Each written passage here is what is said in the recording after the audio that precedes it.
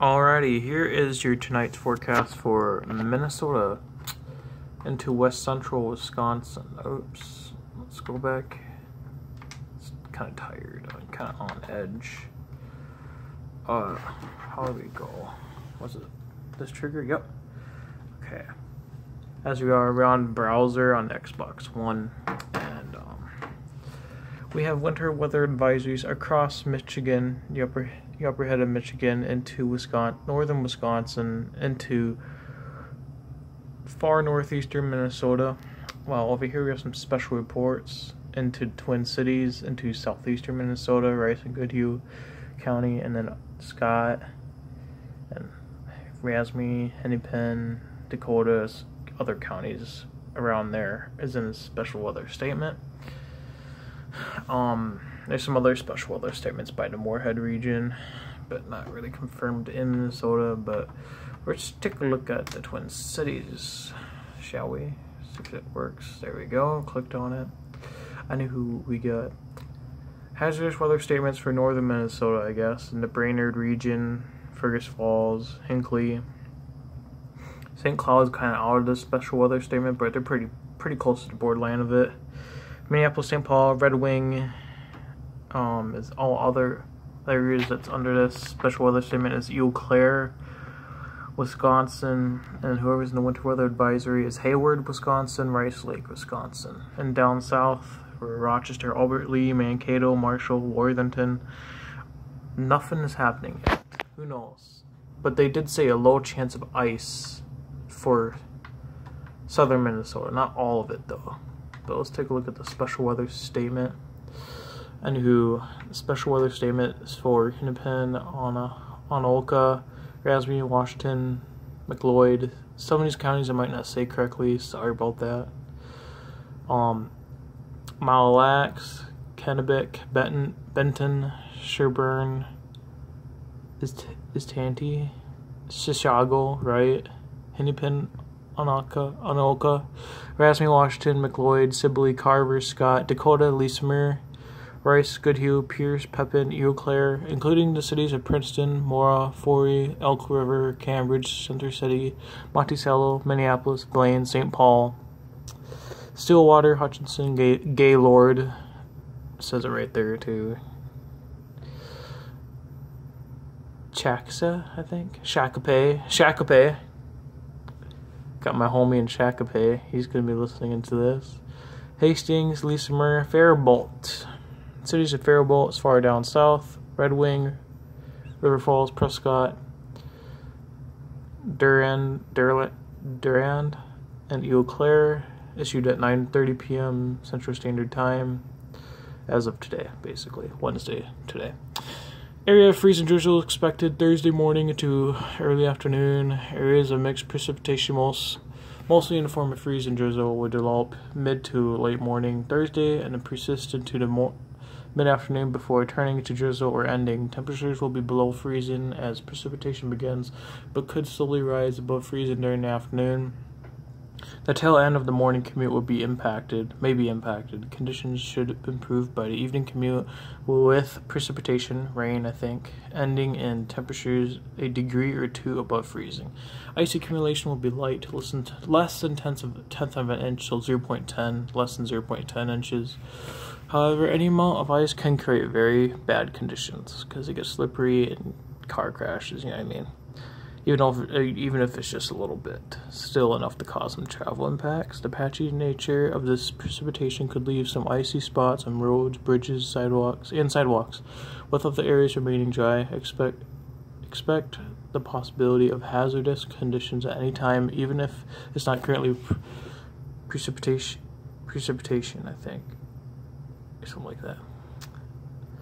And this is a special weather statement for Marshall, Roberts, Day, Clark, including the cities of Britain, Kidder. Oh, I think I said Kidder, right? Sisseton, Webster, Wheelbay, Clark, and Hillcrest Colony. 1:03 p.m. as of today. Wind gusts around 40 miles per hour will continue across portions of Marshall, Day, Roberts, and Clark counties in the next few hours. The potential for drifting snow and reduced visibility will be a potential in this statement. This is from South Dakota though, but I think some of these counties are in Minnesota, but they're in a different region, you know, a different National Weather Service office. Winter weather advisory issued from the Twin Cities, Chanhassen. Just gonna show you guys. You guys can take a few minutes. I'm gonna back up a little bit so you can see better. Basically, what we're seeing is mixed precipitation is expected, basically, like layers of ice. Total snow accumulations up to 1/2 of an inch, so 0.50 of snow. That's all I'm seeing is, so 0.10 inches of ice and 0.50 for,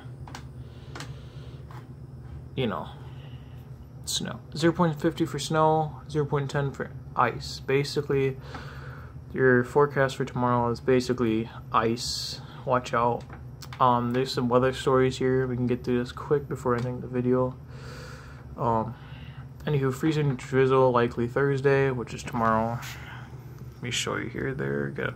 Areas of drizzle will develop Thursday morning. The best chance will be northwest Wisconsin. Accumulations up to 0.10 inches of ice is possible. Temperatures, don't mind about these lotion things here. It's just hand lotion or whatever. Temperatures will warm to near or just above freezing in the afternoon, improving slick conditions. So there's your chance for freezing drizzle. The highest into Wisconsin, into Chicago, all of Chicago counties in the highest. Anywho, along the Minnesota borderline, as long as you get down to the cities, it decreases, and then it decreases down south in southern Minnesota. And this is a very low chance of probably little to nothing for ice. But over here is this, you know, the chances increase. But the main thing, the reason why there's a winter weather advisory is because of this right here. The highest chance for freezing drizzle and snow. Anywho, I guess that's your forecast, unless that's pretty much what they're forecasting. Hazardous outlook, probably just like I said, the freezing drizzle and the ice. Be careful. Let's go back to the, if we can, I guess not. Oh, weather.gov. Okay. Let's do a quick recap across the nation. Flash flood advisories into Michigan. I've seen this earlier. Around here in Michigan, it's supposed to get in the middle. Usually, it said right here, 4 to 6 inches of rain expected. You know, so like it's a range between 1 inch of rain to like 7 inches of rain. Whoever's in the flash flood watches. So this is a statewide flash flood watch. So beware, even into Michigan. Michigan is also in it. As you see, it lures into it. And I think these are just hydraulic outlooks, I think. So possible flooding. High wind watches across the country right here. High wind warnings into the mountains. A lot of winter stuff right here, but it's pretty quiet. Let's get to the climate quick. Your temperature forecast. So this is your Thursday temperature outlook, basically for Thursday, tomorrow, as you see there, Thursday, January 9th, 2020. As you see, we're going to keep going here, see all the temperatures warm up.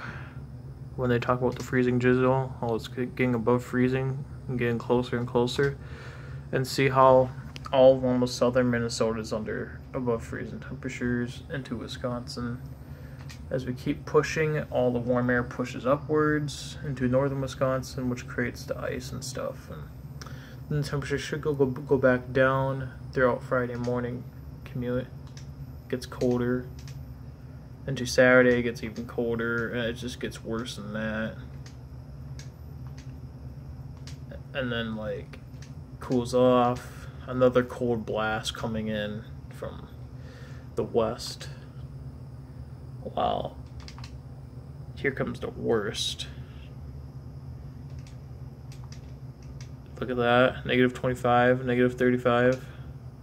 Comes on in into Minnesota. There we go, got that pink, which is, yeah, look at that, negative 20s. And it just keeps pushing by. gets a warm up, a little warm up, and then it comes back down again. Basically more cold. Look at that. It's just an ongoing battle throughout the state, and it gets warmer. It gets warmer over there, as I see above temperatures. Let's go back a little bit here. See how it gets above freezing. Yeah. All right. There's your forecast for tonight. Hope you enjoy. If you want, subscribe. You know, it's fine if you don't. Hope you guys have a good night. Peace out.